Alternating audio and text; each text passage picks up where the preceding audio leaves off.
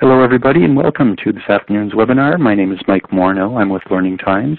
It's a pleasure to be here with you today, and we're going to get started in just a moment's time. Before we get things underway, I just want to remind participants that the webinar is being recorded, and you'll be able to access the recording from the Connecting to Collections Care website in the coming days.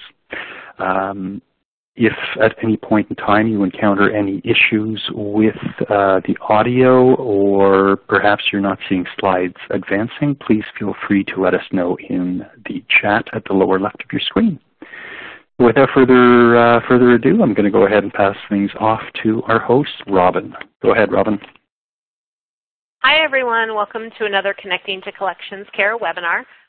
This one is called Basics of Collection Photography, and we're really excited to have everyone here today. Let me start by introducing myself. My name is Robin Bauer-Kilgo. I am the coordinator for C2C Care, and you just heard from our producer, Mike, over at Learning Times. Like he said, if you have any issues with audio or anything else, feel free to throw them in the chat. We have learned in these fun times of kids and virtual learning and everyone working from home that sometimes bandwidth gets used a lot in our location. So if you have to and stuff seems to be dragging, feel free to refresh the entire browser. Sometimes that jump starts it, but also, you know, it might be a little laggy, especially if you have, like me, 2 virtual learners at home. Quick introduction to our website online. It's connectingtocollections.org. You will find all sorts of fun stuff on that website, including our archives. Archives hold over, a bunch of webinars. This program's been around since 2010.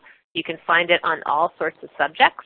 So feel free to do the search if you need to. We also have a really good resources section of different resources that have been collected across the web on all different types of subjects of collections care. So if you're interested in learning about that, please do so. We also have a discussion forum.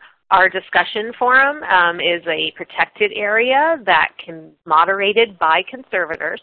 So if you have a question concerned with collections care, you can post a question on there. They will go along to our monitors and our conservation experts, and they will get back to you with some really great information. So feel free to click on the discussions tab, and you will be getting information from there.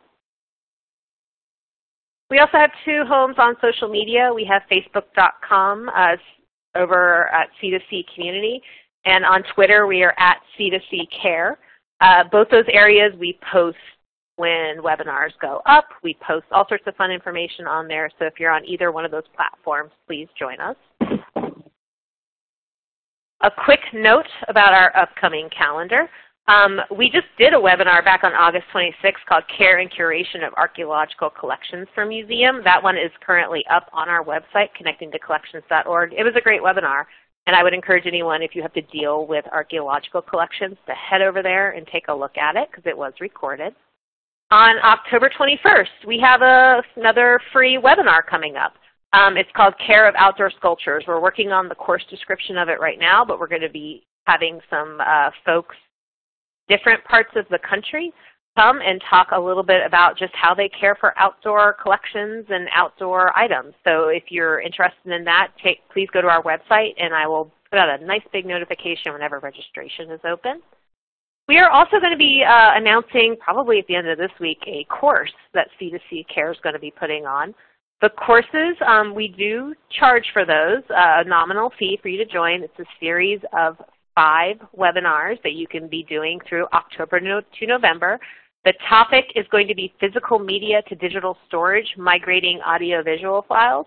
So if you are like me and at different times you have all sorts of fun different media types floating around back in your collections, things like flash drives, zip drives, I can't remember what else, probably not punch cards, but other types of fun things that media can be on. This course will actually lead you on how to get it into digital storage. Oh, and I just saw in our chat, someone was asking about our Twitter handle. It's at C2C Care. So if you want to join us on Twitter, head over there. Quick note about our platform. You will see over on the side there is the chat area, which everyone is doing great at, so I won't talk too much more about that. basically enter in a phrase you want to say, hit send, and it should be posted. I'll be moderating and keeping an eye on the chat the entire time, so if you have a question during our webinar, please feel free to post it there, and I will be sure to keep it for the end of the time. We also have a links area that you can go look at. Within the links area, we have a fabulous bit of resources that our presenter put together for today. So if you're interested in this topic for further, you can click on that. There's also an evaluation link that I will talk about a little bit more at the end of the webinar. Before I go much farther, I would like to acknowledge that this webinar is being moderated on the traditional lands of the Miccosukee and Seminole people and their ancestors. I pay my respect to both elders, both past and present, so we want to make sure to acknowledge that. And now I'm going to go ahead and introduce our topic for today, Basics of Collections Photography. Our speaker today is Jennifer McGlinchey Sexton. She is a conservator in private practice in Colorado. She specializes in photographs, works on paper, and conservation imaging. I'm going to go ahead and hand the mic over to Jennifer.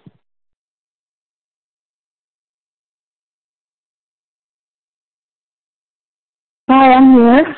I hope everyone's doing well today. And then I'm going to switch over to my slides, I think. Yeah, so today I'm speaking to you from Colorado Springs, Colorado, which is part of the unceded lands of the Ute, Cheyenne, Jicarilla, Apache, and Sioux peoples. I would like to acknowledge these tribes and pay my respect to their past, present, and future elders. So thanks for joining today. As Rob mentioned, I'm a conservator in private practice. I received training in fine art photography before going into conservation, and my conservation training was at the Buffalo program where I learned under Dan Cushell. So a lot of what I present and how I practice is informed by that training. I really value practical photography that can be executed quickly, consistently, and professionally. I spent most of my career in private practice or regional centers, so the bottom line tends to be important, and this really informs my practice.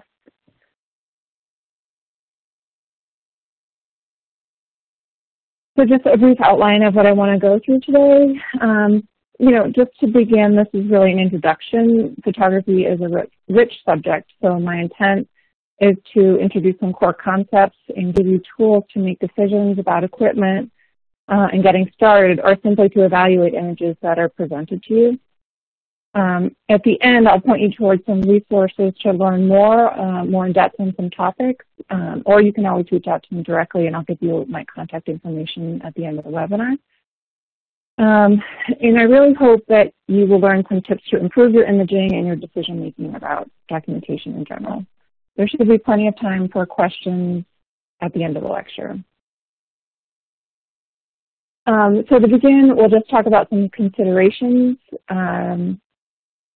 when you sort of start either a documentation project, a photography project, or just when you're setting up a space.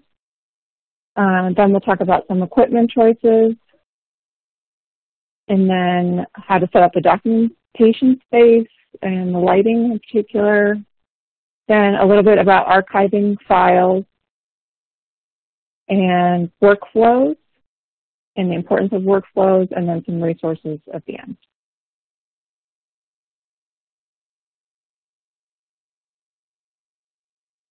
So just some things to consider probably before you get started. Definitely the budget you have available, so if you need to purchase equipment, that's going to be a huge consideration for what you decide to purchase, and then the staffing you have available for photography as well in their time. And then the time allotted to either collect the images themselves or the project, if it's like an open and shut kind of project. What's its timeline? Is there going to be new equipment purchased specifically for this thing to go forward? And Mike, do you want to, can you just check in about the audio? Does it seem okay?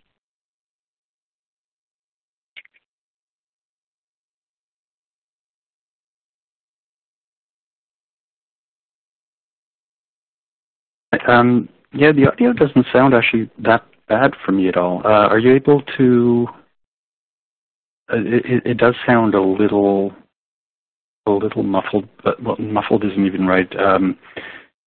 There's definitely something there, but yeah, if you're wearing a headset, if you just want to move it away from your mouth a little bit. Okay, I'll try.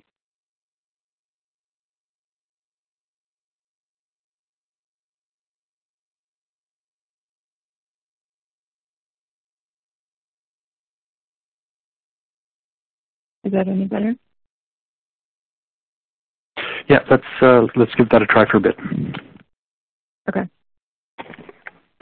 So if your timeline is short, then you might be limited on the amount of changes you can make to your existing setup or the equipment that you could buy. And so the use of the images at the end of the project is really one of the biggest considerations, I would say. So is this for internal use, like for a collections database or for conservation documentation? Is it going on the website or is it going in publication? So definitely if it's going to go in a publication, you might need to consider that the quality of the images will have to be higher and that you might need professional either imaging done or professional help to get the images the way that you want them to be. And then another thing is whether you're documenting the condition of the object, so for treatment purposes or conservation documentation, or you're just simply trying to get the information on the artifact itself, so inscriptions, color, its appearance. So those are kind of two different goals. Not to say that they can't both be done at the same time, but your use is going to inform the kind of pictures that you take. And then again, access is going to be important. So if it's difficult to access the materials you need to document, you might have to tailor either where the documentation space is or when that documentation occurs. And then size limitations as well. Larger things are going to be much more challenging to document well than small items. And then I'm a conservator, so safe handling is really paramount for me. So some things I'm always thinking about, how can we reduce handling of the object? Can it be safely documented, or does it need treatment in order to be fully documented? There's a number of things to consider here, and I always suggest handling the object as few times as possible, especially if it's unstable. Photography can really expressly reduce handling since the photograph can be made accessible more widely than the artifact, so that can be a benefit of documentation. But I do want to stress that it's important that any staff handling artifacts are trained in object handling. There is real potential for damage during documentation, whether it's by moving it physically to the documentation space or just because you're concentrating on doing something else instead of on the object itself. So just safe handling is very important to think about. And then storage, do you have a place to store digital files? Are you going to want to access them? How widely are they going to be accessed? And then you need to ensure that they can be backed up. So because the worst thing would be to spend all that time and money taking excellent photographs and then lose them because the server crashed or your hard drive crashed.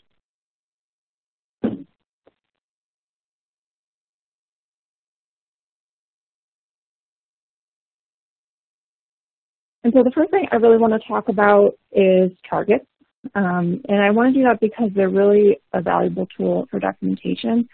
So adding targets to your image is the single most important thing you can do to improve your imaging.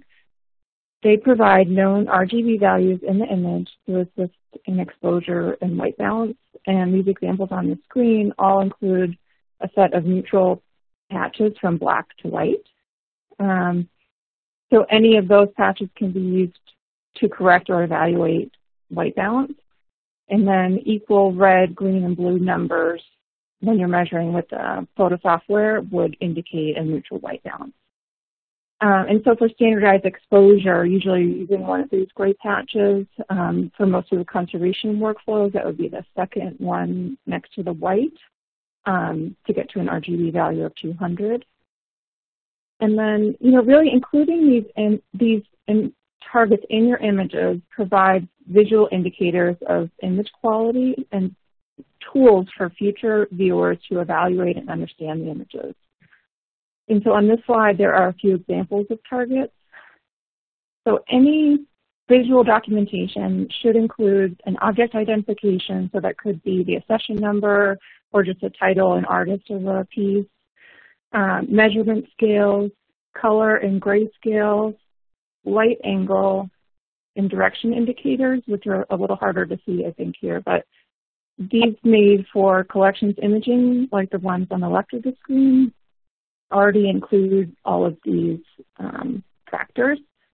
And they're usually long and thin, so they can be placed alongside the artifact without taking up too much space, too many pixels. And so the color checker passport, which is the one on the right, is a little bit more rectangular. It actually folds up. And this can take up a lot of space in your images if you're imaging an artifact, but it is still useful because it can be cropped out. You could just leave the gray patches and then a top line of colors in order to mimic the conservation targets. But it also can be used to create custom camera profiles using free software from X-Ray, which is the company that sells this target. It's also much more widely available than the conservation targets on the screen. So the one on the bottom, the AIC PhD target, is actually no longer being produced in this iteration. Robin Myers has updated it, and then it's available on his website now again, but that was only very recent.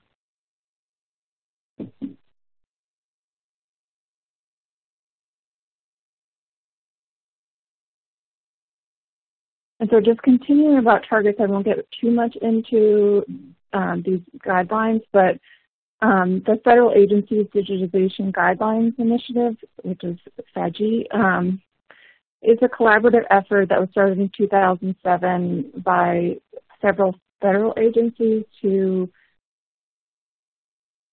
communicate sustainable practices and guidelines for digitalization. And so this is really made in order to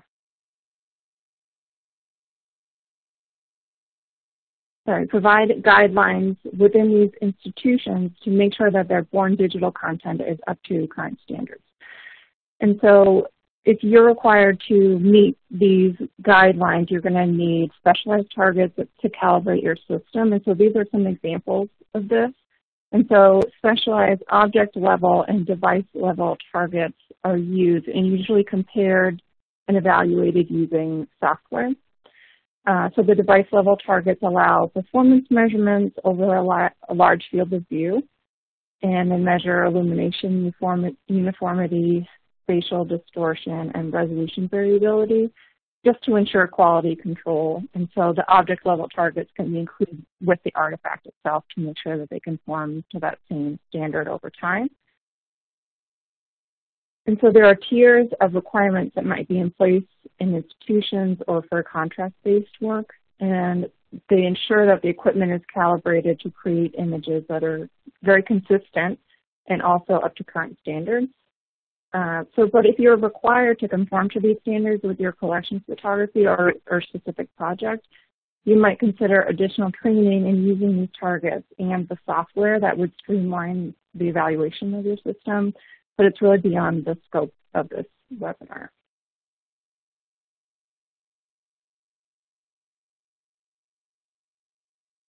So I want to move in to start talking about some cameras, and I'm not going to talk about all the cameras that are possible to use, obviously. I just want to talk about some of the most common ones.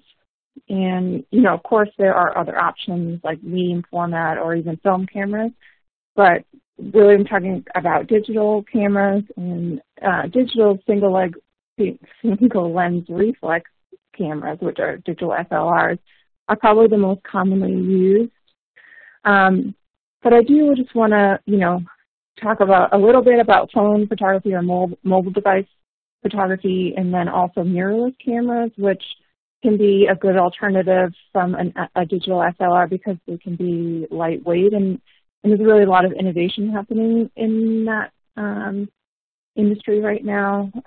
So this diagram shows sort of like a X-ray weird view of a digital SLR. And so this would be the camera body and then the camera lens. So the lens on these types of cameras is going to be interchangeable. But I won't get too much into the mechanics of this camera or, how to use a specific camera, because it's going to change a lot depending on which camera you ultimately use. So what I want to do, instead of getting into specifics about, like, for example, this Canon, I want to talk about what you're looking for when you're buying a camera and why.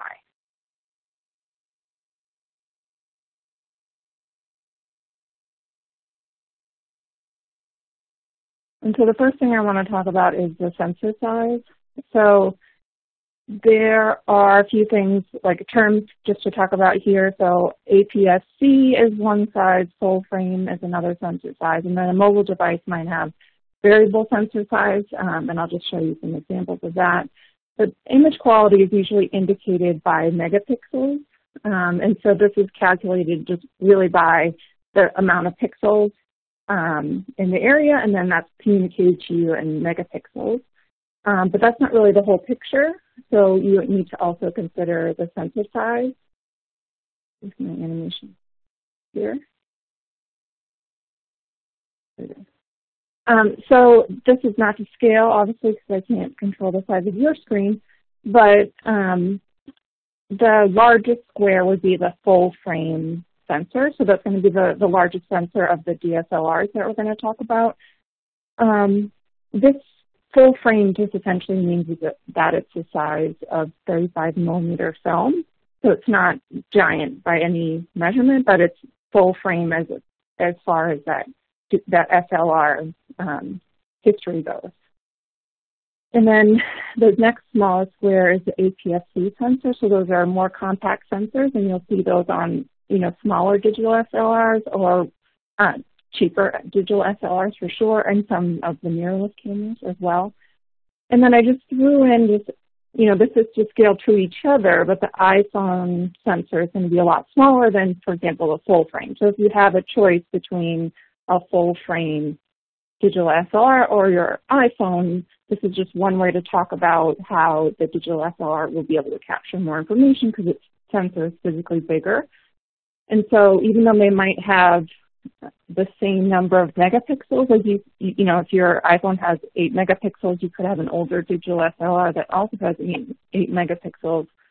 And there's definitely some things to consider about the quality of each one. The amount of pixels in the iPhone is going to be shoved into a smaller area than on the full frame. So in general, it's better to have a bigger sensor, even though it might have slightly smaller megapixels if it's an older generation. Is that, I hope that's clear to everyone. We can talk about that a little bit later. I don't want you to get too caught up in this sort of like megapixel diagram. I just want you to understand the difference between the sensor sizes. And so just getting that megapixel number is not always the full picture.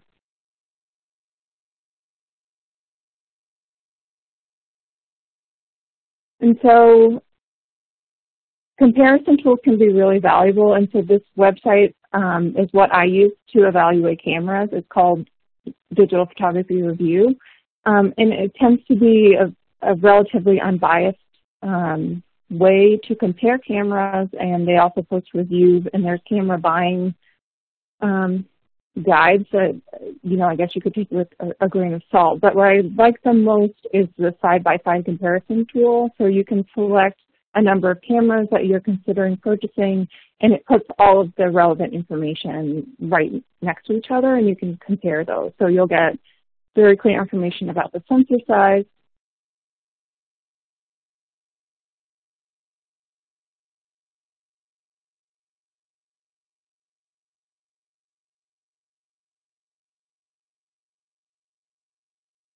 you'll get clear information about the sensor size, the amount of pixels, and it's less sort of mumbo-jumbo from the advertisers. And then it does allow you to make choices based on your budget. and then what you're trying to look for, and you can compare those directly to each other.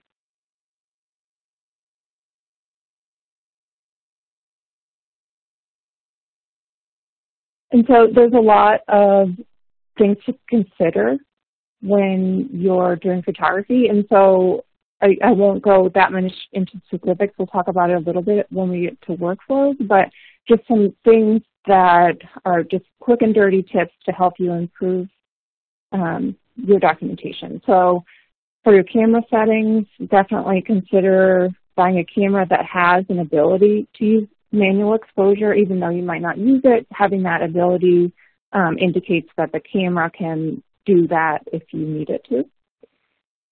And then you always want to get your ISO as low as possible. And so for most cameras, it's going to be between 100 and 200 ISO. So you can certainly have a wide range of ISO. A lot of cameras nowadays will go up very, very high, but there's always a trade-off for that. So they'll end up being more noise or less ability to render gray values. So you can sort of hack any camera by getting the ISO as low as possible to reduce noise. And then for f-stop, when you're choosing your exposure, you can just try to maximize the lens that you have. And so it's usually sharpest at the middle of its f-stop range. So that is usually for most lenses f8 or f11. I recommend shooting in raw capture because that gives the most post-processing abilities and less compression of your images. So having a camera that can shoot in RAW is really important. So even if you don't use the RAW images, having that ability is valuable if you're purchasing new equipment. And then the ability to save custom white balances either through the software or right in the camera is really valuable, especially if you have to move your documentation space so you don't just have one space dedicated to documentation. And then tethered capture, which would be essentially your computer is attached to the camera and you bring that system in there in order to capture the images, can really help with evaluation of photographs, which can improve the result. So you can evaluate very quickly whether your exposure is off or your focus is off in order to make decisions before you have to put the object away. Just a quick note about exposure. So I'm a big fan of auto exposure mode, especially aperture priority. This is just one exposure mode in most cameras. So that means you set the aperture and then the camera decides what the shutter speed is. It's sort of an auto exposure mode, but a little bit more intelligent. These can be real useful for, quickly getting a good exposure, but they only do one thing. So the only thing an auto exposure mode will do is expose your image to 18% gray, which is sort of like most of the gray I'm using for the background here. And so most of the artifacts that you're going to be photographing are probably not 18% gray. They might be more black or they might be more white. So the camera is going to either over or underexpose them because it's trying to get them to equal 18% gray. So you do have to make some exposure adjustments often when using auto exposure modes, but it can help get you a little bit closer in order to shorten the time that you need, or you can just use straight manual and evaluate your images as you go using the color checkers.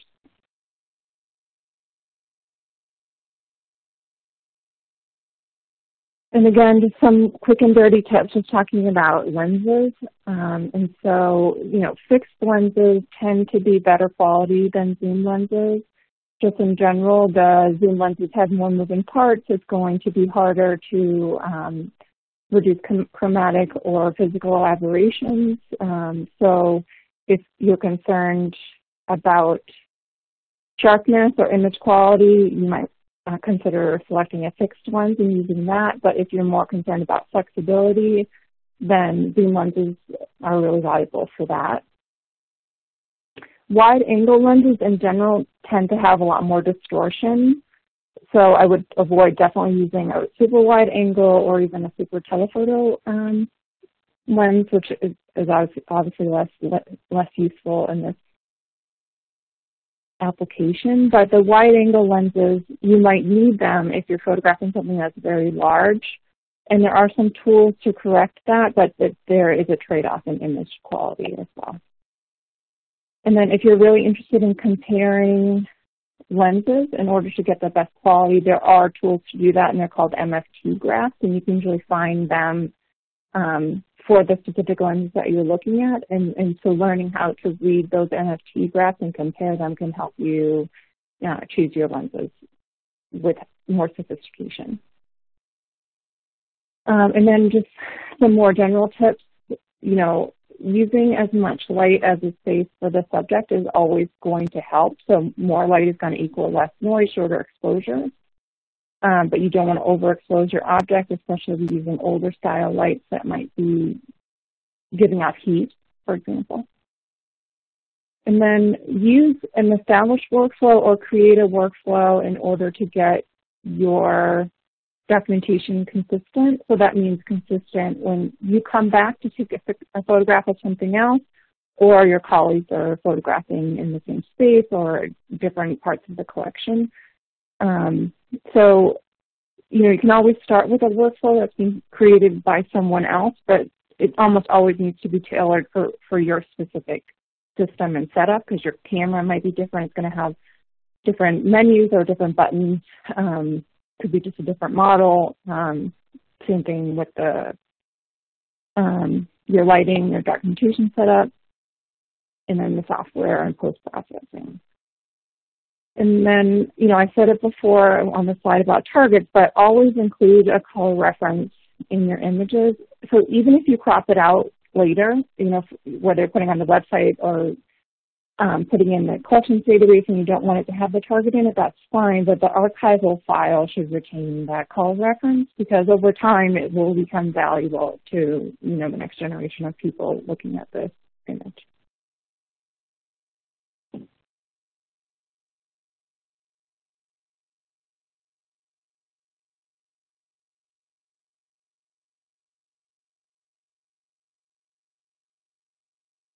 So I want to talk a little bit about software. I'm not trying to be a salesperson for Adobe Photoshop, because, obviously it has limitations as well, and it's not free, but it is a standard software that is well known.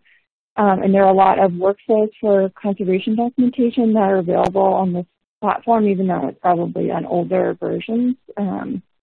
It does save a lot of time and simplifies processing. And then if you need support, it's readily available. There's also a lot of training available for using Photoshop. It's now moved to this online subscription system, which reduces the upfront cost of the software, but obviously you have to continue to pay it over time in order to continue to use the software. There are other options, of course. So Lightroom is also an Adobe product. It's just a different way of dealing with the files. Capture One is another well-known both capture software and processing software. That's also not free, but is favored by photographers using higher-end systems. Adobe Photoshop Express is free, but you're limited on what you can do with that system. There's an open source sort of Photoshop-like system called GIMP. And then ImageJ is also another open source image processing software that has different goals, but can do a lot of the things that Photoshop can do. If you just need a raw processor, there's one called Raw Therapy that's free and widely available. Any of the softwares that you use is going to require a little bit of time to get to know what that software can do, and then possibly some training depending on, what kind of level of documentation or processing you have to do. So you really need to consider what your computer can actually do when thinking about this as well, because if your computer can't run Adobe Photoshop, then it doesn't make sense for you to subscribe to it.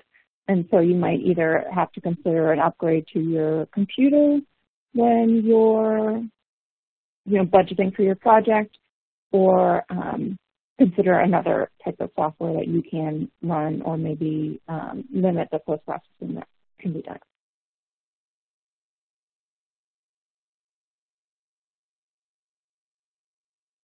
So just getting into some lighting. And so these are some common lighting, or common lights available, or types of lights mainly. So these aren't, I'm not necessarily advocating for these brands, although these are well-known brands. These are examples of the types. So it used to be that most of the lights we would see would be fluorescent or this tungsten halogen lights. And so the fluorescent ones are those large banks, and you can get daylight balanced ones of those. And then the tungsten halogen bulbs are the ones that emit a ton of heat, but are sort of well-known photo lights. And so on the bottom are the newer style. So LED, you can either see as this panel or as a more traditional looking light. And so the LEDs are just sort of inside that light housing, even though it might look like a bulb, it's an LED bulb. So they have a lot of differences between these types of lights, and I don't want to get into too much about that, but LEDs are really taking over this market. And so you're going to see the LEDs are going to be cheaper and more widely available than even the fluorescent bulbs now, but definitely the tungsten halogen bulbs. And there's some good reasons for this. Mainly the LEDs use a lot less energy than previous bulbs, but also they produce less heat, and they can be targeted more towards the visible range, which is what we need. The tungsten halogen lamps, for example, put out a lot of infrared, and that's what results in that heat that we can experience when we're photographing with them. The LEDs will come with different color temperatures as well, and so they can be tuned to anything, and sometimes you can get them so you can tune them on your own. Most photo lights will aim towards about 4,000 or 5,000 K to get close to, natural sunlight. And the actual color temperature is less important than your consistency in color temperature. So if you have existing lights, you might want to match those as well as you can. It's always best to get, your whole suite of lights at the same time, so they're as consistent as they can be, because lights will age over time and their color temperature might change. But if you need to match lights, you could get a tunable LED lamp, for example, but they can be a little bit challenging to get accurate. Another option between the lights that you might see is continuous versus flash. And so continuous lights means that the light stays on at the same intensity all the time. You take your picture and you manually turn on and off the light when you're done, essentially.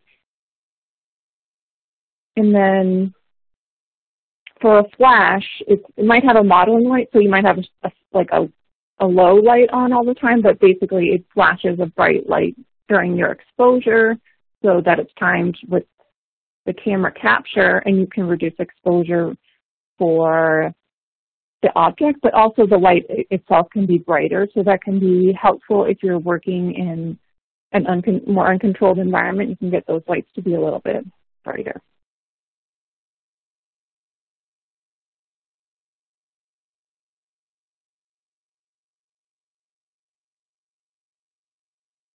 So when choosing lights, the most important thing to consider is the color rendering index value. So this is usually abbreviated as CRI.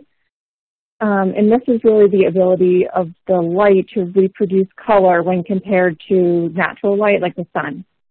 And so that's considered the ideal light source. And light sources with a high CRI are critical with accurate documentation of color. And so just as a shorthand, above 90 is usually considered a good match. And then below 80 is a poor match. And so in the graphic here, you can see that the child see the orange color instead of the red color, which is what the apple is supposed to appear like. So you won't get good fidelity of colors with a light with low CRI, and you might actually get some weird effects, sometimes known as metamerism, where things match under one set of lights and then they don't match under another, which can be a real frustrating phenomenon in conservation. But by choosing something with a high CRI, you can get as close to that sort of natural white light as you can to ensure color fidelity.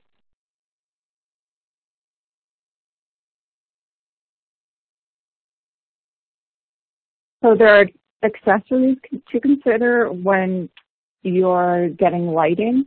And so depending on the light system that you purchase, it probably has their own proprietary attachments. And so these ones are all from ProPhoto, which is a good company, and they have a lot of light shaping attachments, but obviously not the only example. And it needs to be able to fit on your light.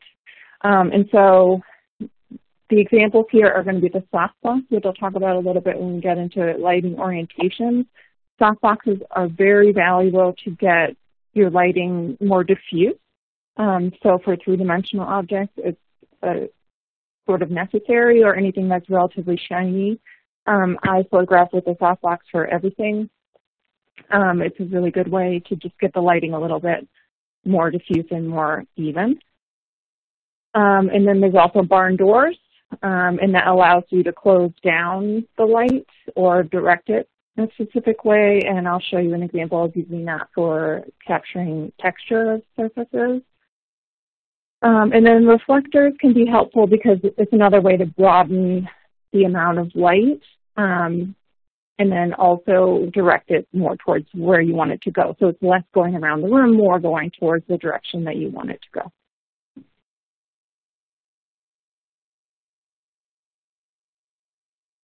And so setting up a documentation space, we'll just get into some of this right now. Again, this is just very general.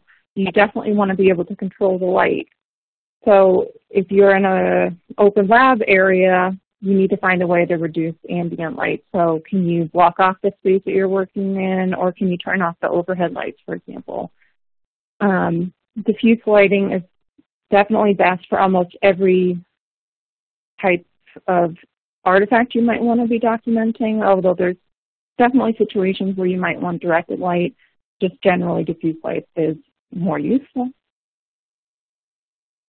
Backgrounds are important, you know, for any type of publication or professional looking photography. You want the background to look good, certainly, but they can also, you know, assist you with exposure. So a gray background will help you get to that 18% gray. So it helps the camera decide what a good exposure is. So that's one reason why you see a lot of gray in documentation spaces, because the camera wants to see 18% gray. So the closer your surroundings are to that, the more it can make good decisions about exposure. But there's other reasons that gray can be helpful. So on the bottom, I've just taken one of my sort of collections artifacts and photographed it with different colored backgrounds. And so the middle is that sort of 18% gray, or maybe a little lighter. And then on the left is black, and on the right is white. And so I want you to sort of look at those a little bit back and forth and see how the contrast of the object itself is changed by the color of the background. So with the white background, the edges of the object kind of blend in a little bit. So anything that might have white edges is going to sort of blur into the background a little bit. And likewise, the one with the black background, the contrast is sort of enhanced. And so that might not be a helpful representation of the object, or it might be helpful. So it depends on what that object is. Something that is partially transparent might look odd with a black background, for example. So for just a generic background, gray can be a really good choice. As for what those backgrounds are made of, there's definitely some options. There are gray paints available, so you can paint your background with acrylic paint, and that can be a really good and flexible option. You can buy photo-specific backdrops, usually that pull down sort of fabric or paper. You can use paper itself. You can get gray papers. I've used foam core, black foam core in particular. There's also gray Formica that can be really useful if you're setting up a coffee stand, for example. And getting those as close to neutral gray as you can is helpful because it helps, again, with that, not only the appearance, but getting that right exposure. But it's not critical that it be 100% neutral gray, although there are those available. But definitely avoid colored backgrounds because they can be distracting, and they can also cause color casts on the object if they have any reflections or if they're light colored in particular.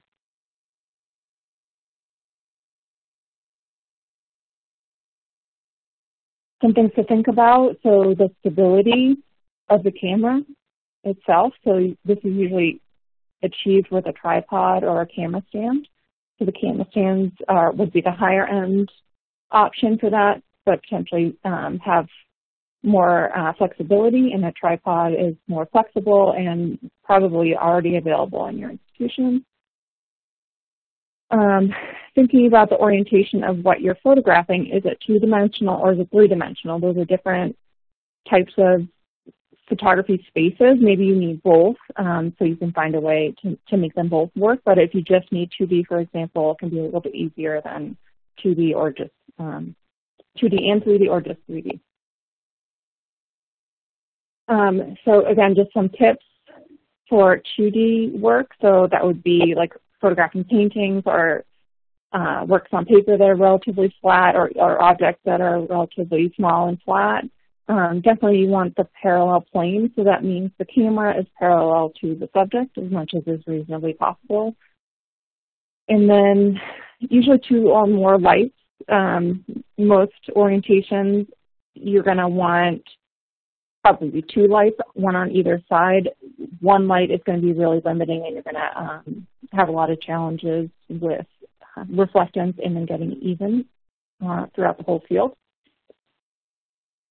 I think it's really important to have a flexible orientation in order to document things of different sizes and with different characteristics. So setting it up so that it's flexible can save you a lot of headache later on if there's something you didn't consider coming in. And then think about ways to reduce reflections. So reflections are going to come from the windows or the walls or something else that might be in the room. So that's, again, why we talked about, the things in photo documentation spaces are usually painted gray or black.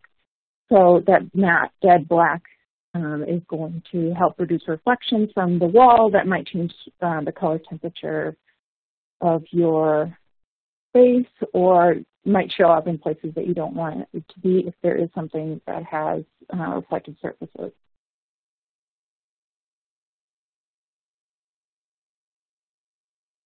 So this is my studio. I'm sitting at this table right now talking to you. This is my 150 square foot conservation lab at my home in Colorado. So you'll notice it's not painted gray and it's not ideal. One thing that I learned is that don't get started on your project in that space until you painted it, because now I have art in here. I can't paint because I can't expose the artwork to the paint fumes because I don't have another space right now. So I can't paint the space until I have another room to sort of move into. But another thing I want to talk about is that, I control the lights here. I put blackout curtains on the windows, and there's no one else working here. So it can be pretty flexible. And then the color of the walls is sort of not super critical all the time, but I have had cases where I photograph things with glass on them, for example, and I'll see the reflection of the walls. And so if my walls were painted black, I wouldn't have that problem. And so this is a small space, but I've made it to be flexible. And so I just want to talk a little bit about the orientation of the copy stand in particular because that's where I will start. And so this is my setup, which is a copy stand.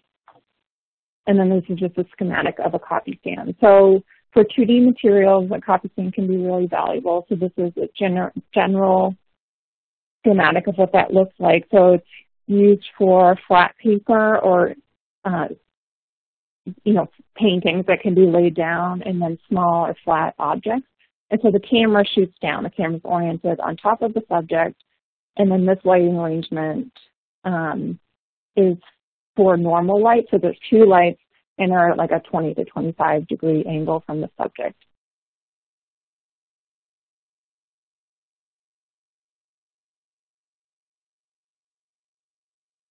And so the most important thing that makes a copy stand so useful, I think, in my practice, is that the camera and the subject are parallel to each other, because my table is parallel and my camera is parallel. And that's what sort of speeds up the photography in general. So you can put your object there, your camera's already in place, or you can, it comes up and down sometimes. But in general, it's a much easier way to photograph flat objects because everything's already in parallel. And then the lights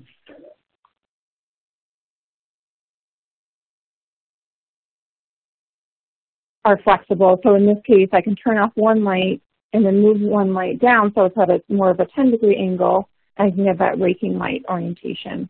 And so here in this example, I've closed down the barn door, so there's like a slit of light coming onto the subject, and that's how we get that closer to point source that we need for a raking light. And I'll just show an example of what that means. So on the right is this raking light of this print versus the normal light. And so what we're seeing here is really the paper morphology. So you can see the paper's not perfectly flat, and then also you can see that the impression from the original printing is there as well. And that's information that's not captured in that normal light orientation. But the normal light orientation gives us a better view of the image itself. So if that's your value for this image, then maybe you only need normal light. And so for raking light, for conservation documentation is really critical. Often, for this example, this print was probably washed and flattened, so the raking light image was really important to capture that condition, but that might not always be the goal of your photography. And so for lights on a copy stand, there are a lot of options. And so the most common would be having just freestanding photo lights, which are on stands, and that can be moved around as you need them. It will take up more space on the floor. Or you can have ceiling-mounted lights, and that's the example in my studio I showed you. They're mounted on the ceiling on a rail. And then this example also shows some softboxes. So I have softboxes on mine. Like I said, that can help giving you more diffuse light, which is almost always preferable to more directed light. There are other options as well, and so on the left here, this is like a ready-made copy stand that you can buy and has the lights already integrated into the system. And so these can be helpful as like a one-stop shopping kind of situation, but they are very limited in size. So if you're photographing anything, I would say it's larger than that 16 by 20 that's relatively flat. You're not going to be able to document it very well with a ready-made copy stand like this. For one, the platform is not big enough, although you can extend that, manually. The problem really is you can't get the lights far enough away, so having those lights separated can be really valuable and give you more flexibility and orientation. And then on the right, this example is from Cultural Heritage Imaging for capturing RTI, which we won't talk about today. But this is just, any way you can get the camera to shoot down, you can photograph onto the floor, and that's essentially a copy stand. But you can imagine that this setup is going to take a lot longer for you to set up than a copy stand that's already in place. And so if time is a consideration, then a copy stand can help save quite a bit of time.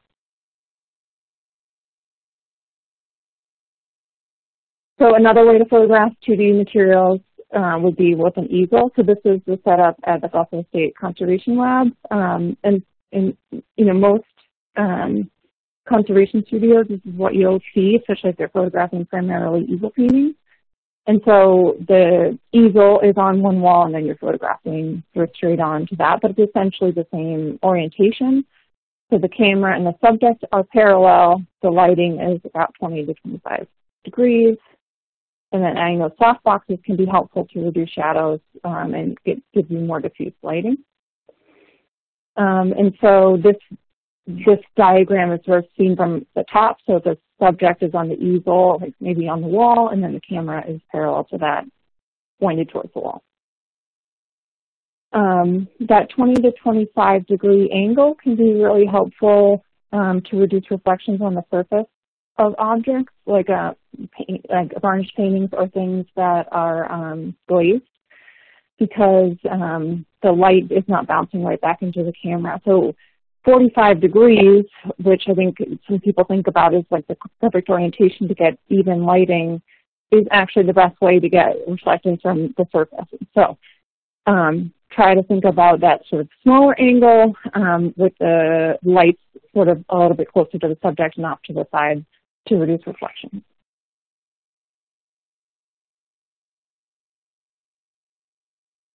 So moving on to 3D material. So the easiest way to capture 3D materials is on a table. And again, this example is from that the Buffalo State Art Conservation Documentation Lab, which is, in my opinion, one of the most flexible and beautifully designed studios. But obviously, we don't all have that. But this can be set up in any space that's sort of large enough, depending on your object. And so the idea is you have your camera, set up on the tripod or the stand, and then your object is on a table. And so in order to achieve that gray backdrop, a lot of people will use like those photo-specific backdrops that can be rolled up. And so that's sort of what I'm trying to show with this diagram. And so the subject is sort of resting on that, and the backdrop is rolled up behind there, so there's no scene. And so you shoot towards the object face on. There's a lot of variables here. The object itself could be rotated, or it could be put on a turntable to rotate, or your camera could be up and shooting down at an angle in order to get more of a perspective shot. And then just to see that from another angle would be as if you were seeing that view from above to show you where the light could go. And so you see that sort of seamless gray backdrop, and then diffuse lighting from the soft boxes. For 3D materials, it's really critical to have the ability to put a softbox on your light, even if you don't use it every time. You're going to have more variable lighting angles here with three-dimensional objects. That depends on how much texture it has, or how three-dimensional it is, or what it is you're trying to capture. So in general, the lights tend to be closer to the camera in order to get that lighting as close on to the front as you can to reduce shadow. And so the turntable, so putting the object itself on a turntable allows you to move the object and keeping it in the same relative space so that you can capture all sides without having to move the object physically or move your camera. And then again, that perspective shot is the camera from above the subject and pointed down.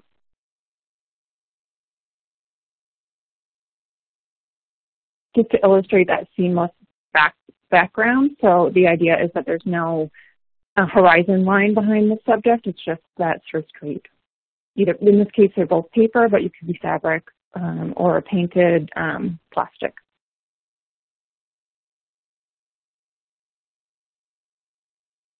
This example just shows the setup at the Shakespeare Birthplace Trust, which is in the UK. And so they have this copy stand, and then that's used to collect things that are two-dimensional, but they also have this more flexible thing that looks like, it's maybe in someone's workspace where the backdrop can roll down, and then probably those same lights are brought in, and then the camera shoots sort of straight on.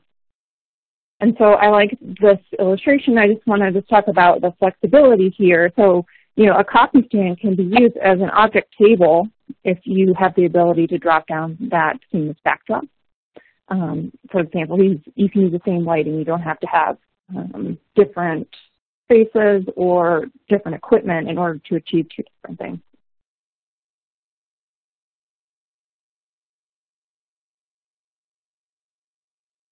And then you might just consider that your object might need more than one angle to document it completely, or depending on what it is you're trying to document. This is just an example of a book, which, you know, has two very specific ways to document it. Straight down will give me information about the actual book, the pages. If I open this, I could photograph each page and have a good document of those parts of the book, but there's no information at all about the spine or the thickness of the book. But taking the camera, so if the one on the left is captured with a copy stand, and I took the camera off and put it on my tripod and I photographed it from above down like a perspective shot, then I can capture more information about the spine and its physicality as a book.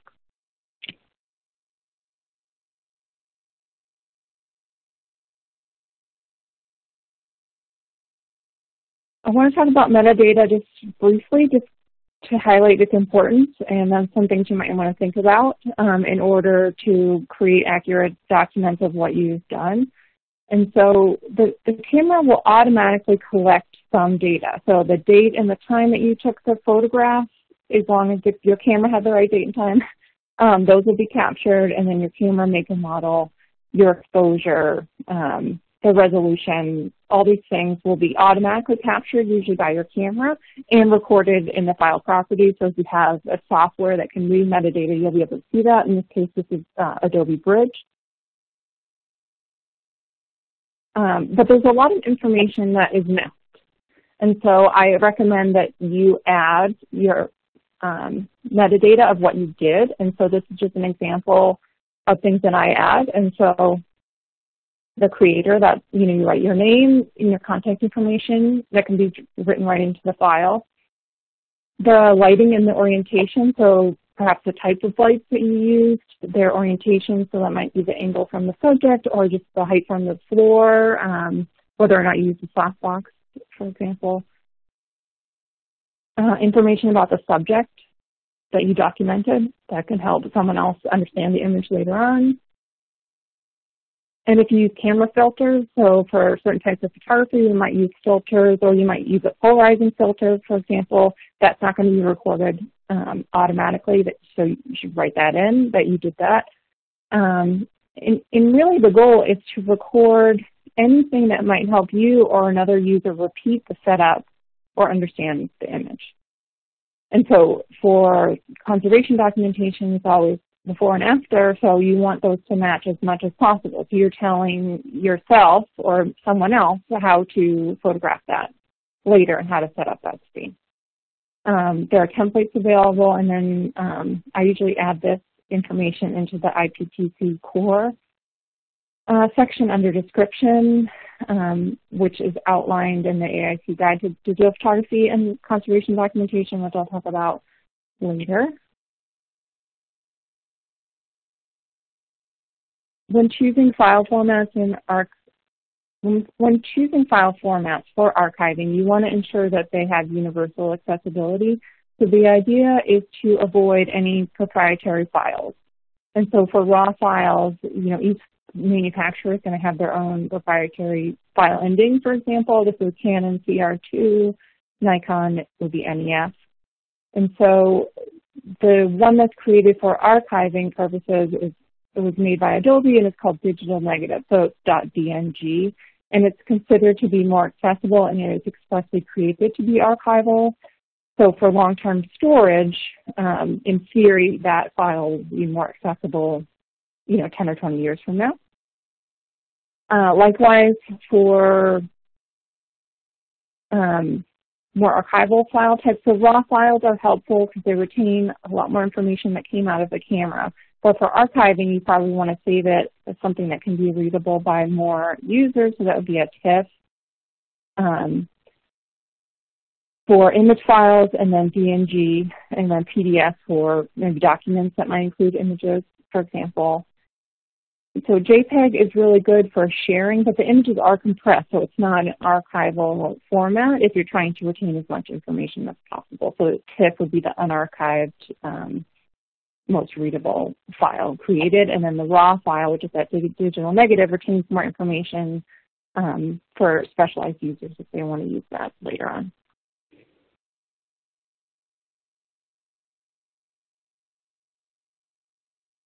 Workflows are really valuable because they provide consistency not only between, again, your future self, but within a group that might be working together. And so the typical elements of a workflow are going to be the setup of the documentation space and the lighting, the camera settings, so that would be the white balance, your ISO, and your exposure mode.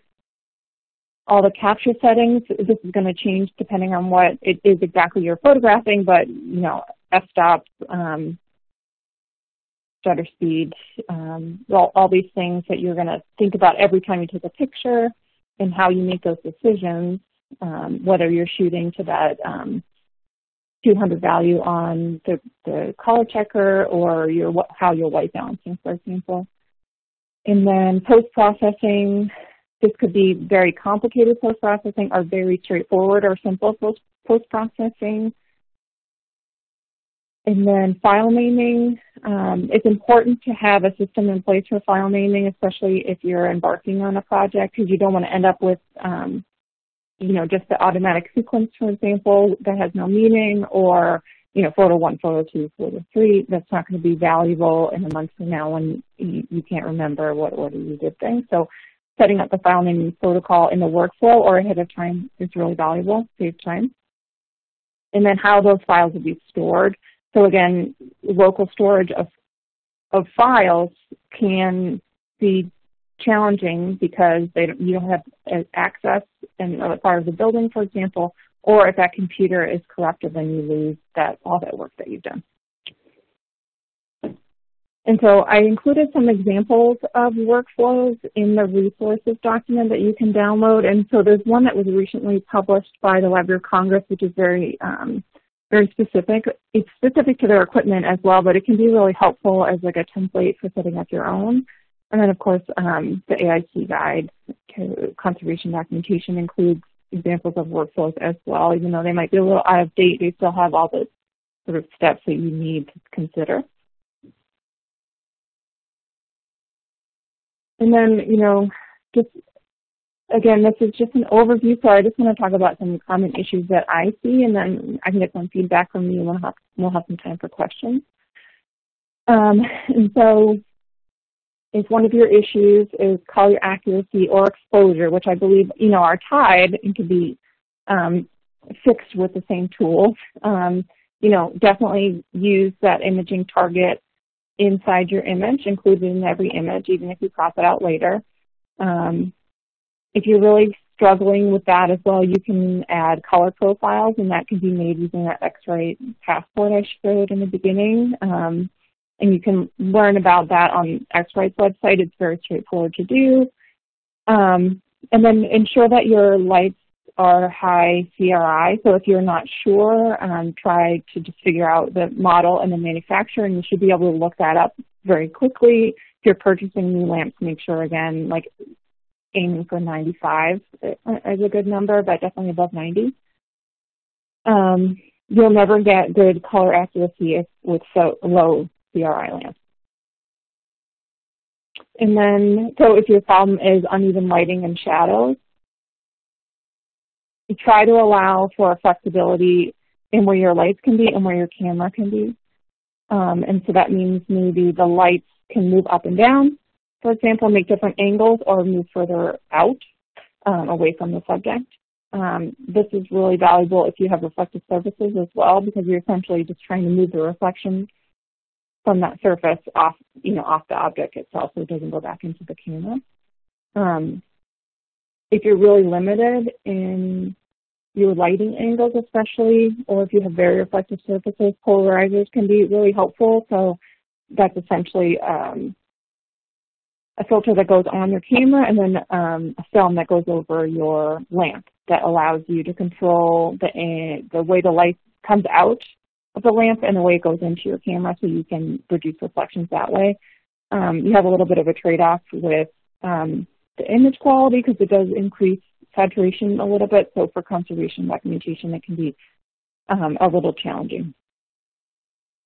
If you have something that's oversized, consider that you might need more than one image to document that, or more than one lamp, or more than two lamps especially, in order to get the lighting even. It almost always helps to move the lights further away from the subject. And so if you're having issues with file naming, establish a protocol and process your images as soon as possible. Like while you're working can be really helpful because you don't forget the information. If you document everything and do all the file naming and processing either that day or during that session, then you've captured as much as you can. And so we have a poll now, so we can have time for questions, but I wanted to know if you guys could give me some feedback about your biggest challenges in collection photography. Maybe we can talk about results of this poll after you have a few minutes to do it.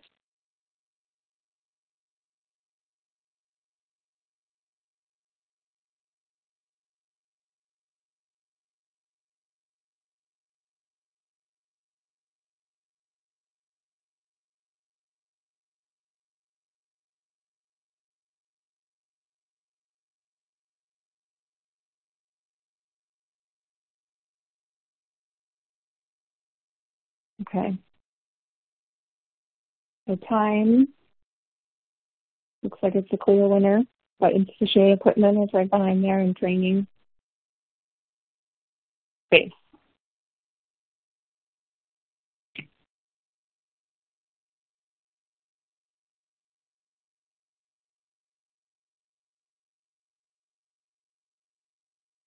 So just some things, final thoughts from me. If you are setting up a studio for documentation or setting up a project, definitely prioritize your purchases. So, there are things, basic needs, and then there are things that are nice to have. So the basic needs are camera, lighting, and target.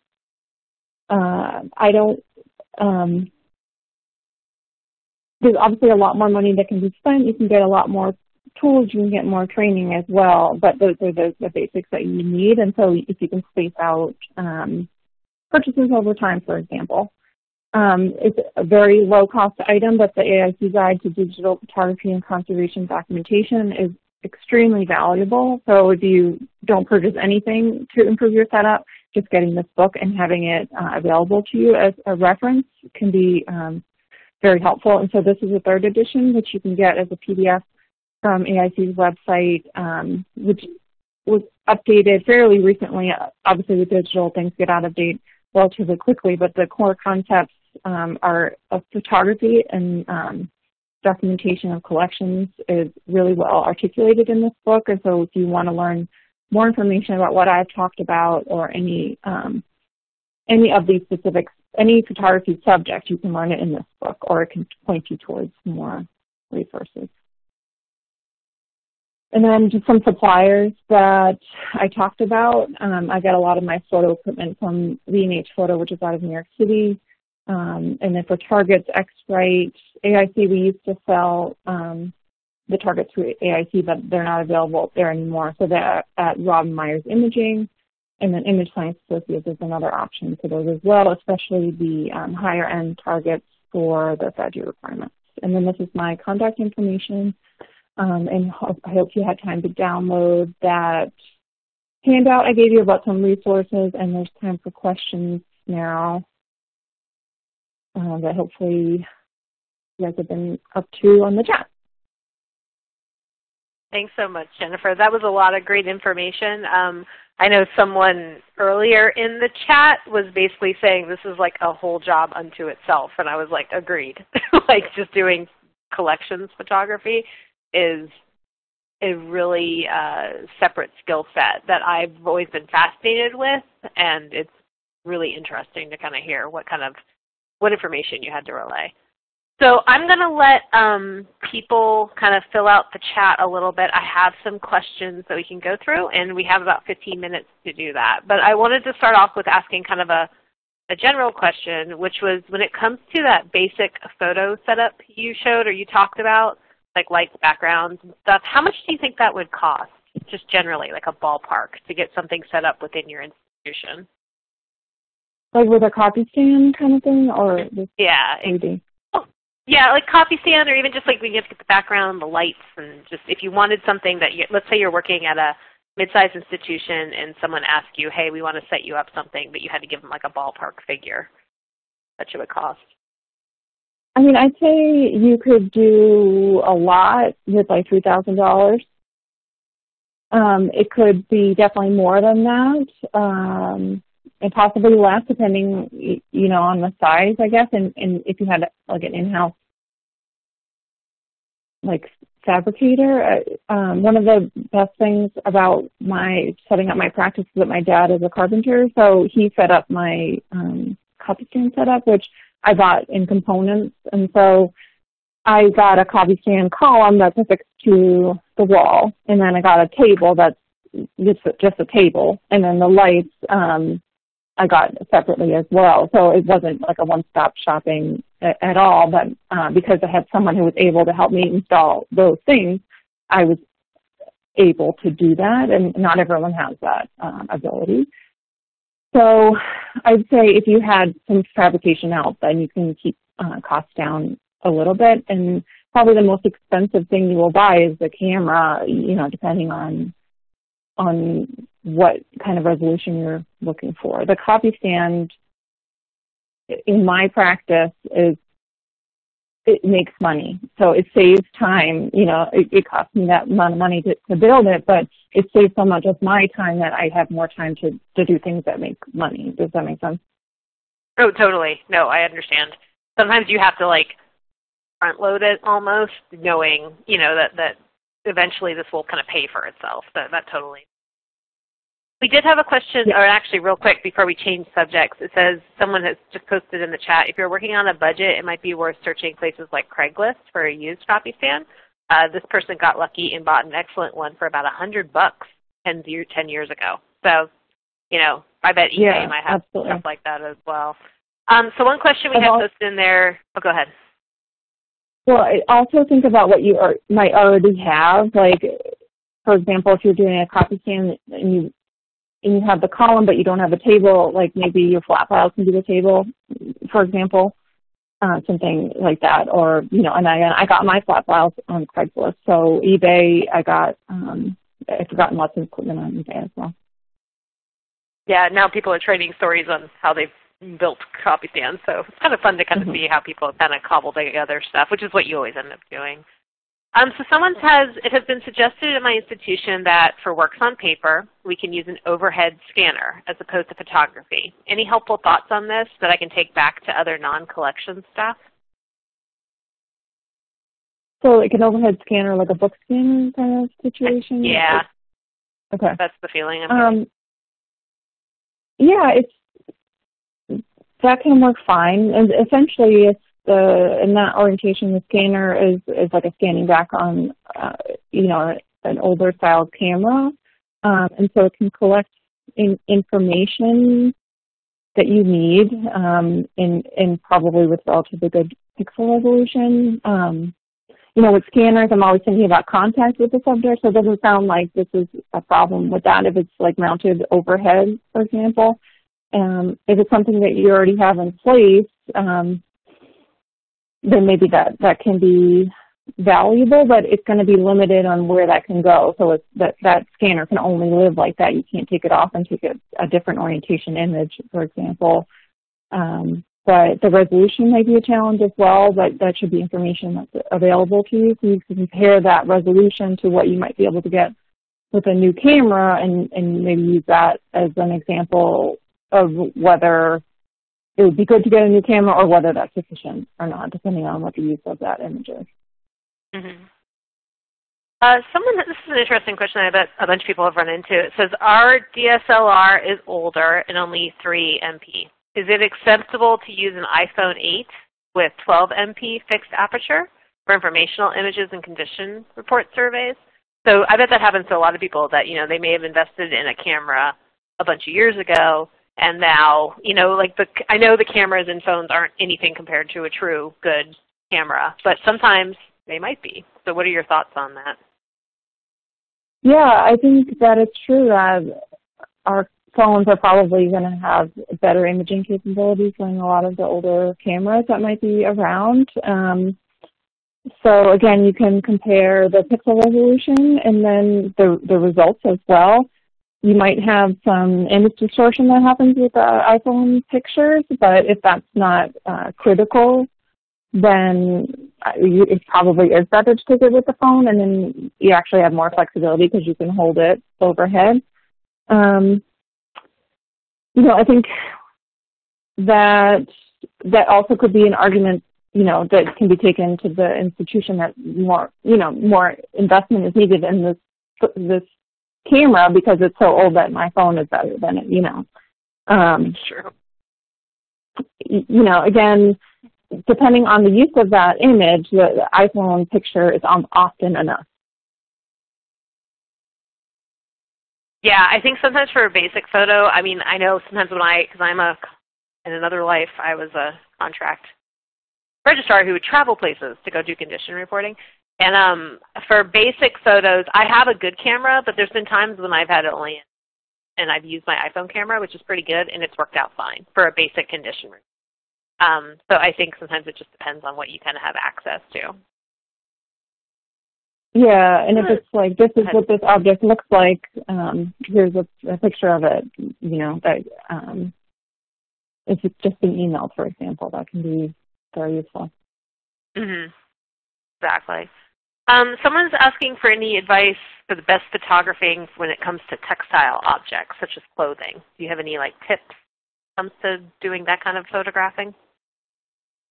I treat textiles sort of like works on paper, so shooting from above, treating those as flat subjects. And so the size can be a real challenge, and I've had some success with a flint table setup for large tapestries, for example, but the flint tables can be a real challenge to get everything to be level. I guess if there's a specific question, whether it's about exposure or orientation or handling, then I can answer that, but I'm not sure if that was enough information. No, I think I've always heard of slant boards as well, but you're right, they can be a little problematic, when dealing with them. So someone's asking for a bit of clarification. She said, did I hear correctly that targets are no longer sold through AIC? I'm only finding the large color checker passport. Yeah, AIC, those ones have been discontinued. They were sold by Rob Myers for a while, but I think it was just a challenge to make it economically feasible.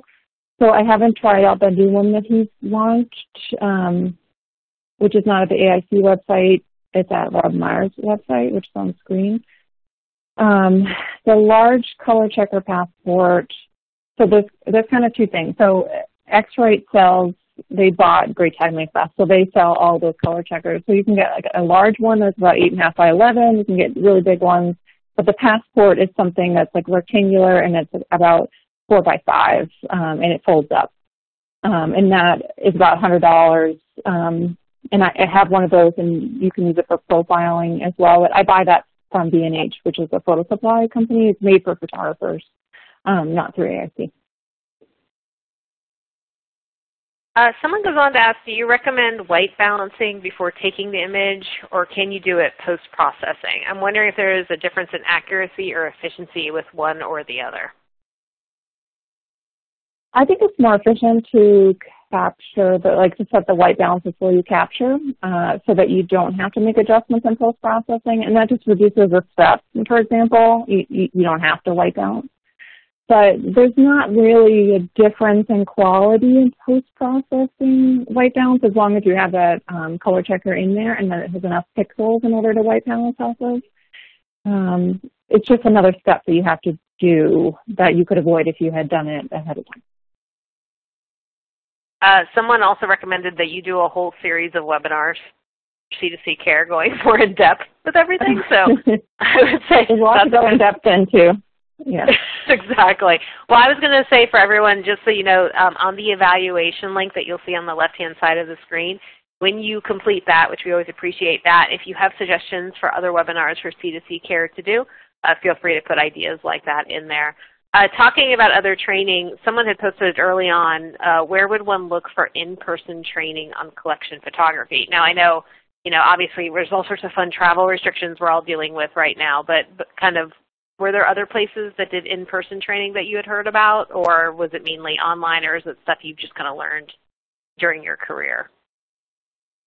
I don't know of any in-person like things that are available all the time. I know there are workshops given, like Dan Kushel and JJ Chen have given them at Buffalo, and I travel to institutions and give them, and I know there's some other collection photographers who do that, like sort of as needed basis, and at some meetings we've done those. But I think it's something that's really lacking is more training in this subject. As for where I learned it, I would say definitely graduate school. Training under Dan Kushel really changed my life in a lot of ways. But I've also kept up that interest in imaging in my practice. I worked for Paul Messier for a long time and worked on some targets for UV visible fluorescence. So it just kind of became a part of my life over time, and something that I really enjoy doing. And I consider it important to my conservation career, and documentation is really paramount in what we do. So it's something that I value highly. Yeah, I think it's one of those things that the folks I've known who are really into it were really good at it, but they kind of learned kind of like what you were talking about. They either found like kind of, I guess, a mentor person who did it, or if they happened to hear about a workshop they ran and kind of learned as much as they possibly could. Mm-hmm. Another question people are asking about is a little bit about 3D objects. Someone's talking about how the biggest issue they have is high gloss, dark colored 3D objects, and someone else mentions imaging 3D objects. Are there any pitfalls or settings to keep in mind when shooting them? So do you have any thoughts on 3D objects in general? Yeah, so high gloss black objects, that sounds like a nightmare. Those are inherently challenging. And any sort of limitations you already have in your setup are going to be amplified by that because it's going to reflect back at the camera. So if you can't control external lighting, for example, that's going to cause more reflections. So the first thing I would do is make sure that the only reflections you have to deal with are the actual lights you need to document it. And then, consider moving those lights in maybe a non-traditional orientation to reduce reflections, perhaps using a polarizer in order to reduce reflections on the surface. And then that will be a case where maybe you don't want a softbox because you're just making the reflection bigger. I know I talked about softboxes being really useful, but that would be one example where maybe it's not that useful. But you could also consider just that part of what you're documenting is the fact that it's reflective, so you can accept sort of some reflections in the image as long as it's not obscuring information that you need. And then the other question was about ISO in settings, right? Mm-hmm. Yes.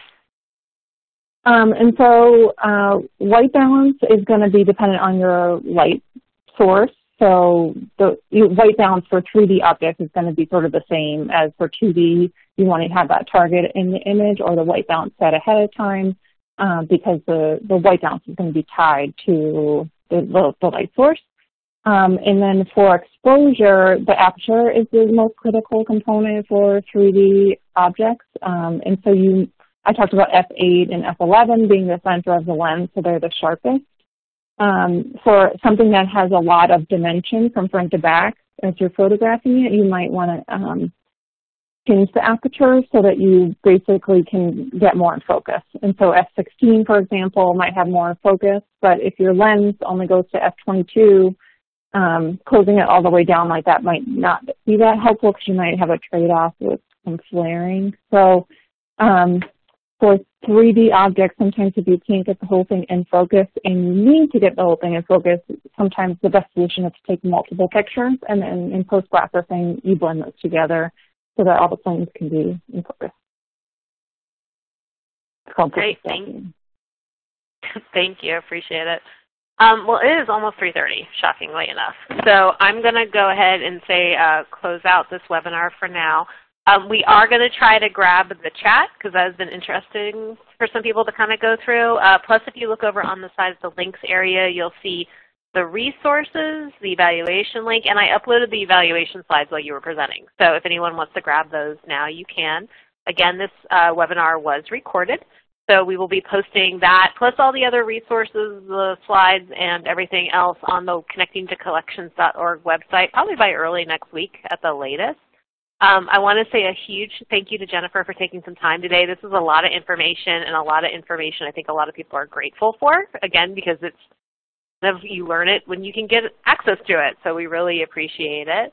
And also thanks to FAIC, IMLS for supporting this program, and Learning Times for doing the production. Jennifer, do you have anything to add for the rest of today?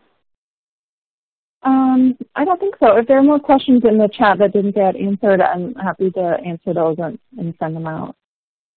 Great, thank you.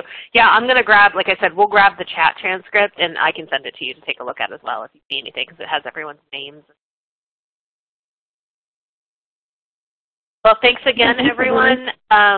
We will be back in October for both the course and also for the free webinar that are happening. So please keep an eye on all of our fun websites and social media platforms for announcements on that, and hope everyone stays safe and healthy.